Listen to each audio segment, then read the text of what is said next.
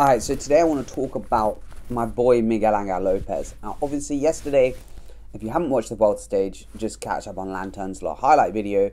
But it was a pretty exciting stage all round. 4,300 meters of climbing, like a lot of Ks, and just, a tough final stage. And anyway, basically, Ineos started attacking. Yates went.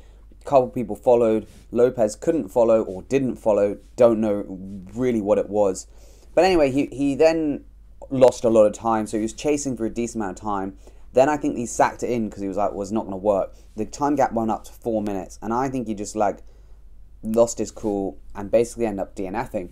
Now we're going to read what his statement is, and I want to go through what people reacted to and why I think maybe we should have a bit more sympathy with Miguel Angel Lopez. So Miguel Angel Lopez said, as most of you have seen, the moment when the group split was a difficult situation, hard to resolve.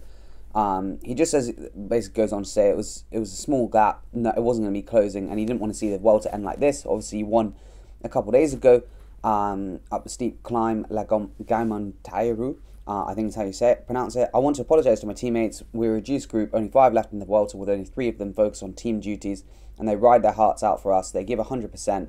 It's a tough situation. But yeah, anyway, if you didn't know, Miguel Angel Lopez before this year said that he was suffering a little bit in terms, he took about 2 months off the bike. So he just wasn't really enjoying it that much. It's quite hard.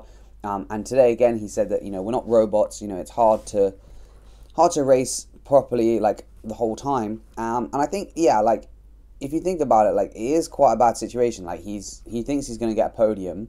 Then the group goes, and then I think there might have been some other issues where he knew he couldn't get it back, and in the heat of the moment, he's just well, what's the point?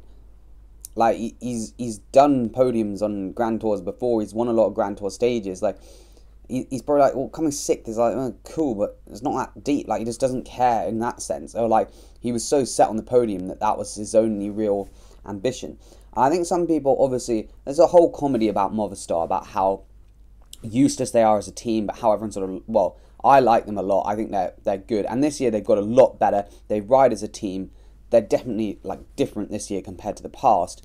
But I think some of the abuse for him is a bit harsh. Brian Smith said some pretty harsh words. He spat as dummy and stuff. It's mate, well, I sort of get what he means, but I think it's a bit deeper than just that. I think he was obviously not 100% great at the beginning of the season mentally wise. So I don't think you should necessarily kick him when he's had a hard day. And I think it's quite easy to just be well, why don't you continue? It's well, yeah, but it's not you just continue. He's just going for a zone 2 ride, 200 watts.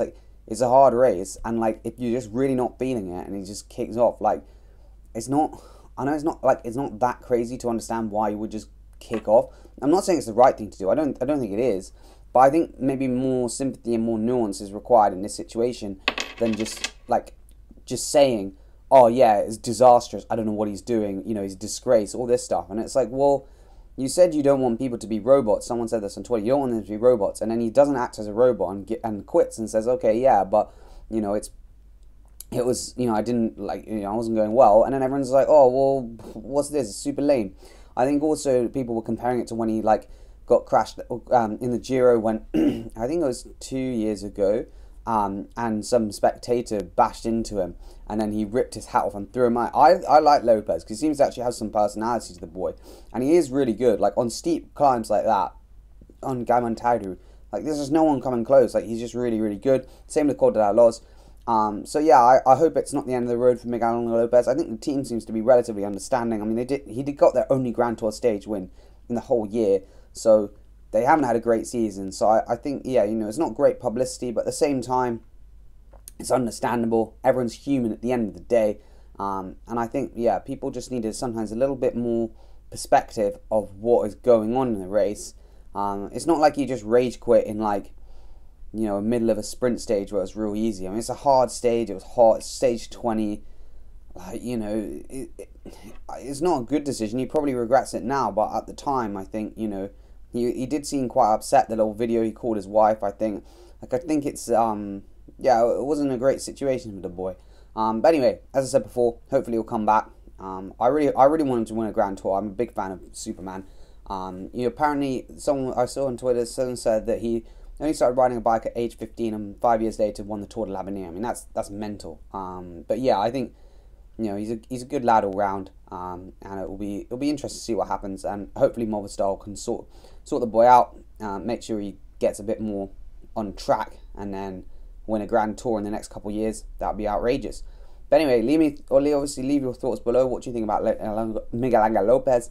Is he just sort of a spoiled brat, some people are saying, or do you think you have more sympathy like me and think, you know, it was a tough situation and it probably wasn't the right decision, but at the same time you can have some sympathy towards him. But anyway, cheers for watching. Hope you did enjoy. Remember to subscribe and like the video, and we'll see you in the next one.